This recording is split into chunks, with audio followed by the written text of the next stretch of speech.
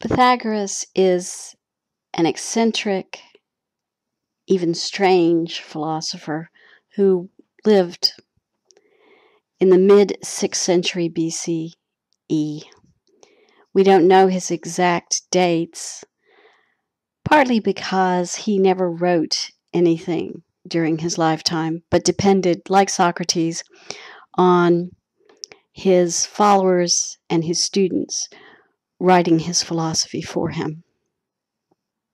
As a child, it's likely that you learned Pythagoras' theorem, which is, of course, that the square of the hypotenuse of a right triangle is equal to the sum of the square of the remaining two sides. But this theorem was known both in Egypt and in Babylon long before Pythagoras lived. He was a mystic, and a lot of his philosophical ideas seem very strange to us in the 21st century. According to Pythagoras, though, one of his most intriguing ideas is that the ultimate nature of reality consists of numbers. This idea developed out of his theory of music, in which he proved that the intervals between musical tones could be expressed as ratios between the first four integers or numbers. That is, of course, the numbers 1, 2, 3, and 4. Since part of Pythagoras' religious teachings consisted in the claim that music has a special power over the soul, infused as it is into the fabric of the universe, according to him, the belief that number is the ultimate nature of reality just followed from that initial belief. For Pythagoras, the number should be worshipped or venerated, and the patterns it created should be worshipped or venerated as well, which again seems very strange to us today. For example, the triangle that could be created from 10 points, that is the number 10, was considered holy to the Pythagoreans. The Pythagoreans thought that the number 10 was a perfect number because it was made up of the sum of the first four numbers.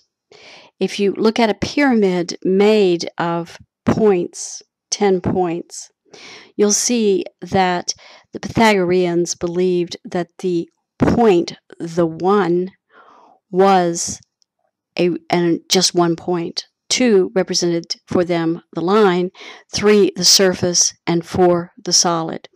So it was the beginning of geometry.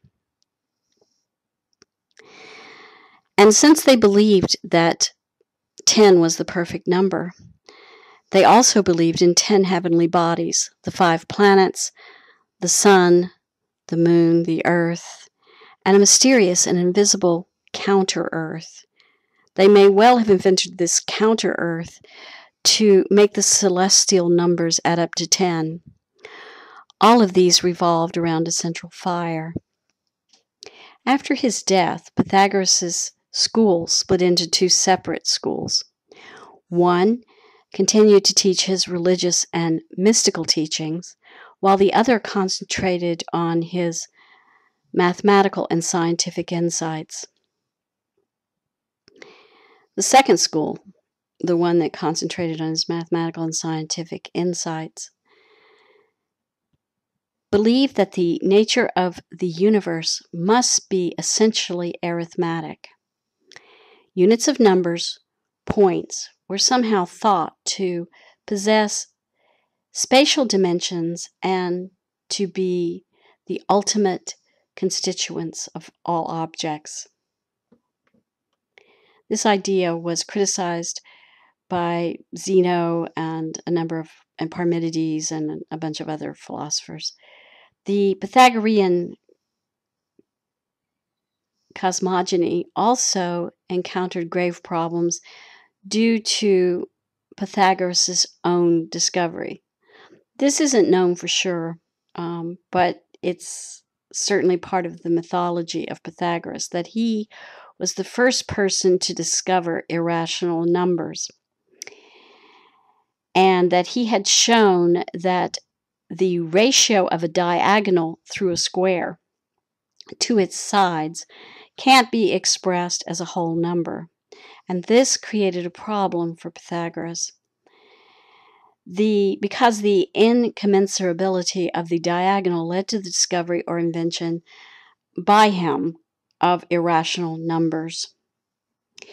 Supposedly, Pythagoras tried to suppress any knowledge of irrational numbers during his lifetime and forbade any of his followers to discuss or work with irrational numbers, which seems particularly strange to us in the 21st century, since irrational numbers are so great a part of so much of mathematical theory today, number theory, and a number of other areas of mathematics.